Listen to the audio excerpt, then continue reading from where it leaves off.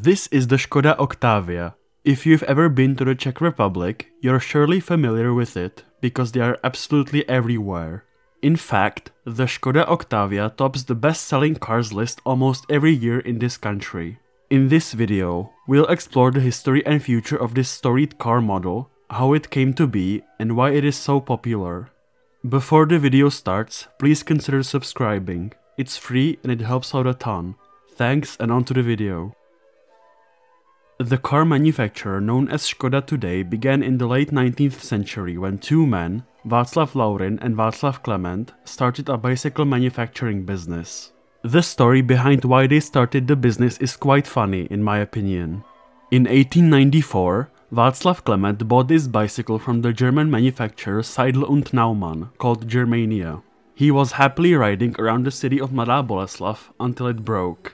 Frustrated with the subpar build quality, Klement wrote a letter in his native language, Czech, to the offices of the manufacturer, requesting a repair.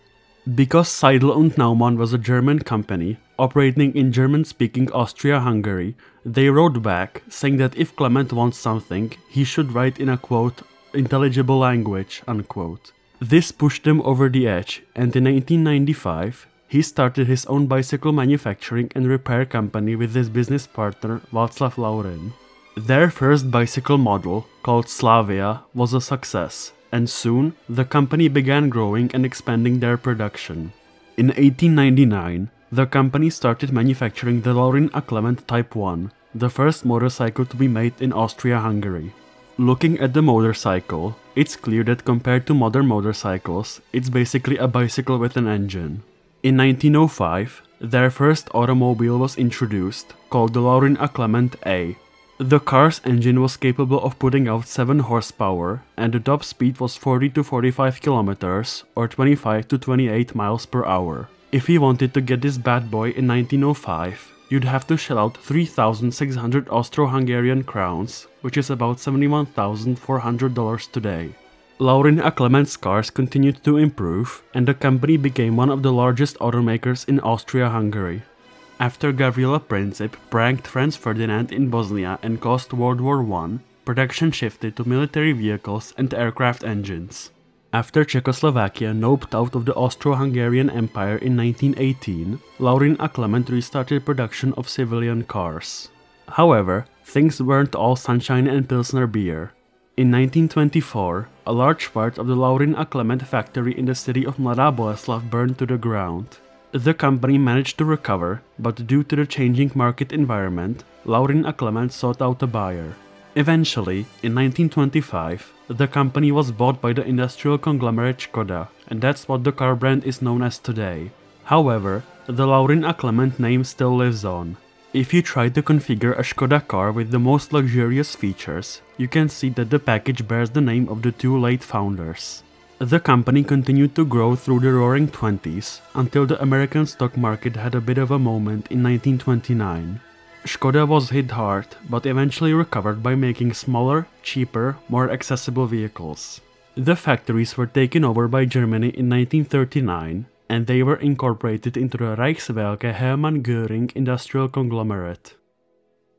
After the war, Škoda was re-established and started producing smaller, economical cars. In February 1948, the Communist Party of Czechoslovakia seized power in a coup d'état, which started off the 41-year-long era of communism in this country. One of the core tenets of communism was to make stuff for the common worker, which included cars. One of the cars introduced during this time was the Škoda 440, known as the Spartak. The Spartak was supposed to be a mass-market vehicle for the average worker, or at least, that was the original idea. Everyone who has lived in pre-1989 Czechoslovakia knows this, the banana line. Long lines were standard for things like bananas, electronics, and yes, even cars. The situation with lines was even worse during the 50s. If you wanted to buy a brand new Spartak in 1955, you had to fork out 27,450 Czechoslovak crowns, at a time when the average monthly salary was 1,192 crowns. It took roughly 23 average monthly salaries to save up enough money for a brand new car. In comparison, buying a base model Škoda Octavia today costs 619,900 Czech crowns, with an average monthly salary of 40,353 crowns, or about 15 monthly salaries. Even if you had the money, you had to get on a wait list, which was far from easy. In the late 50s, Škoda built upon the Škoda 440 and introduced the Škoda Octavia. At first, the Octavia was only produced as a sedan, but in 1960, the, in my opinion, most iconic Octavia model was introduced, the Octavia station wagon. This model became the quintessential family vehicle of its time in Czechoslovakia. Its trunk featured enough space for every use case, even for car trips to Bulgaria or Yugoslavia. The Octavia was also a racing beast. In the 60s, it won its category in the Monte Carlo Rally 3 times, under the command of crews from several countries. The original Octavia became a classic in Czechoslovakia, selling over 280,000 units during its 12-year production run. In the mid-60s, the Octavia was succeeded by the Škoda 1000 MB sedan, and in the late 60s, by the iconic Škoda 100. The Škoda 100 is probably the most important car in the mass motorization of Czechoslovakia, with over 1 million units being produced. The Škoda 100 became a part of pop culture, with mentions in various songs and other forms of media, like the song Jožin Zbažin by Ivan Mládek. In 1971, after the release of the 1000 MB and the 100, production of the Octavia ended. After the Velvet Revolution in 1989, Škoda found itself in trouble. The communist-era carmaker couldn't compete with Western and Japanese imports, and so, it was decided that the legendary carmaker was going to be privatized. Two companies were competing for Škoda, the French Renault and the German Volkswagen. In the end, in 1991, the German car giant Volkswagen started to take over Škoda. In return for tax breaks by the government, Volkswagen promised to invest hundreds of millions of euros in the country. Development of a new car model started just a year later, in 1992. The design process was spearheaded by industry heavyweights like Luc Donkerwolke, who designed Audi and Lamborghini vehicles. In 1996, the Škoda Octavia brand was revived, 25 years after the original model's production run ended. 2 years later, the station wagon was brought back as well. Compared to the 1959 Škoda Octavia, the new model features a more aerodynamic shape, doesn't come with a 3-door configuration, and comes with a diesel as well as a gasoline engine option. Adjusted for inflation, the base model first generation Octavia cost 757,000 Czech crowns, or roughly $32,000. Customers fell in love with the revived Octavia, and the first generation model sold 1.44 million units over its production run. In 2004, the modernized second generation Octavia started rolling off the production lines. This model was jam-packed with new features, like air conditioning, parking sensors, and ABS brakes. Adjusted for inflation, the base model second generation Octavia cost 519,000 Czech crowns, or roughly $22,000.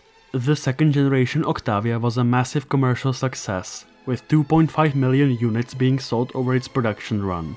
Even in 2024, you can see second generation Octavia somewhat frequently on the roads here in the Czech Republic. In 2012, the third generation Škoda Octavia was introduced. This model wasn't particularly notable. It featured better, more efficient engines and better, more advanced technology like cruise control. The third generation Octavia received a facelift in 2017, which improved the front headlights and added pedestrian safety systems. Adjusted for inflation, the base model third generation Škoda Octavia cost 498,000 Czech crowns, or roughly $21,000. Overall, the third generation Octavia was a huge commercial success as well, selling 2.6 million units over its production run. In 2019, the current fourth generation Škoda Octavia model was introduced.